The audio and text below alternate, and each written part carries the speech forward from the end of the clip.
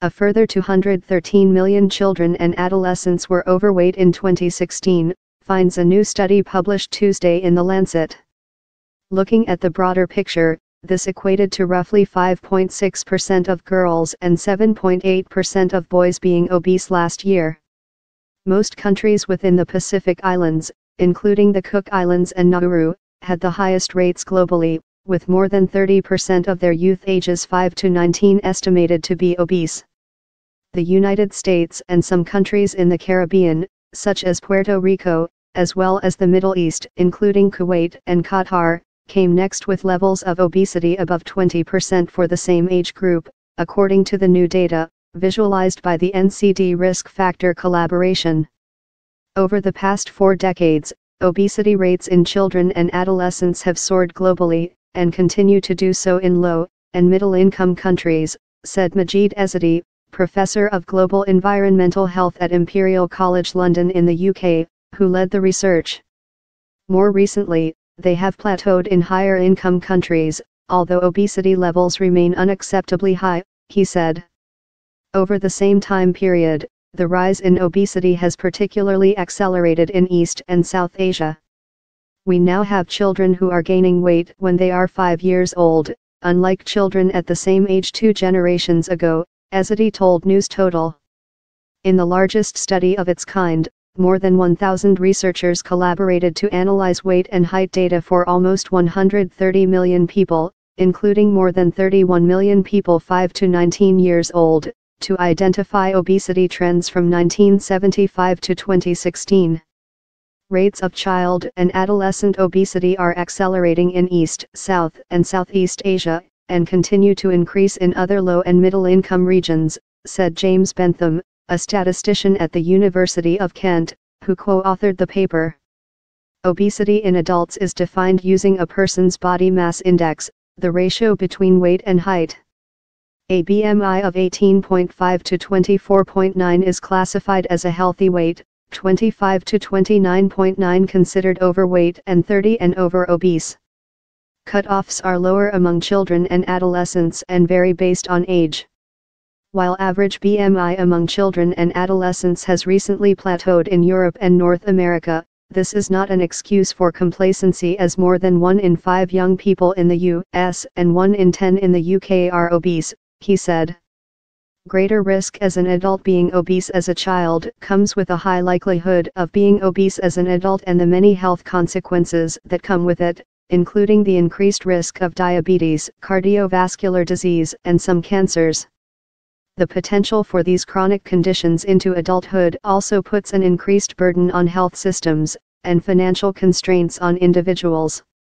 We are seeing very worrying trends with pediatricians who have children come in as young as 7 with type 2 diabetes, said Timo Wakanivalu, Program Officer for Population-Based Prevention of Non-Communicable Diseases at the World Health Organization, who co-led the research with Imperial College London. Type 2 diabetes is typically an adult-onset condition, he told News Total. Ongoing undernutrition. The new research also revealed ongoing problems on the other end of the body mass spectrum, being underweight, with 192 million estimated to be moderately or severely underweight worldwide in 2016. In adults, being underweight is defined as a BMI under 18.5. Unlike the obesity trend, the number of children and adolescents who are underweight has been declining globally since 1975, the paper found, but numbers remain high. For example, in India and Pakistan, 50.1% and almost 41.6% of girls, respectively, were underweight in 2016, down from 59.9% and 54% in 1975. Numbers were similar among boys in 2016, at 58.1% and 51%, respectively.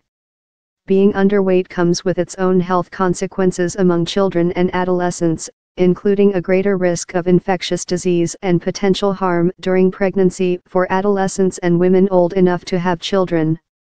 We mustn't forget that undernutrition remains a major global public health problem, commented Dr. Frank Hu, Professor of Nutrition and Epidemiology at the Harvard T.H. Chan School of Public Health in the United States. who was not involved in the research. We're experiencing this double burden of undernutrition and overnutrition at the same time, Hu told News Total, adding that this is nothing new. When asked about the key findings from this research, Ezedi highlights 3 points that need the most attention: that numbers of underweight children is persisting and obesity in high-income countries is plateauing, while the increase has sped up in East Asia. Obesity and underweight are just as important, he said.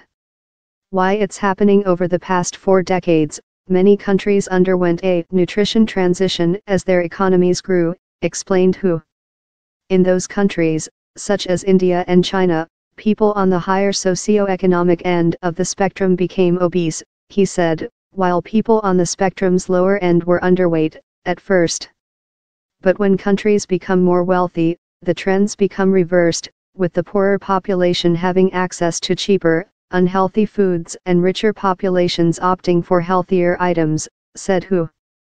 There is a continued need for policies that enhance food security in low-income countries and households, especially in South Asia, said Ezedi.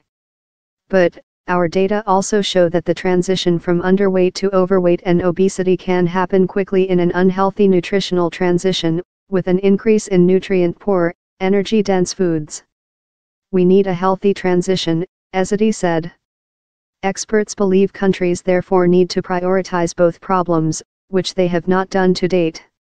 Our findings highlight the disconnect between the global dialogue on overweight and obesity, which has largely overlooked the remaining undernutrition burden, and the initiatives and donors focusing on undernutrition that have paid little attention to the looming burden of overweight and obesity, said Ezedi. If programs have always targeted getting more calories into children, they're not prepared when obesity hits, he said. Whoever is to blame for this epidemic, it's not the children, Wakanivalu said, adding that governments have created environments in which parents and children are surrounded by unhealthy food options and inadequate options for physical exercise. Children don't have much say in the environment they are brought up in, he said. Parents only respond to the environment being created. The government determines the environment. Putting solutions in place. This data is stating what we have already said, but now quantifying the magnitude of the problem, said Wakanivalu. By releasing the data, we hope to generate more political action from countries. Wakanivalu went on to explain there are proven measures that work to reduce obesity rates, such as sugar taxes, restricting marketing of unhealthy foods to children, and policies to increase physical activity at schools. It's our hope that countries will see how big the problem is, in their population, know the solution, and be able to take some steps, said Wakanivalu. This study is an important wake-up call for countries where childhood obesity is increasing rapidly, especially in parts of Asia where the economy is still developing quickly and the prevalence of childhood obesity is rising, said Hu, whose own work has explored the rise in obesity rates in China and India. Dietary patterns are changing rapidly and accelerating obesity, and will lead to chronic disease down the road, said Hu. Along with undernutrition, we should be vigilant about both problems.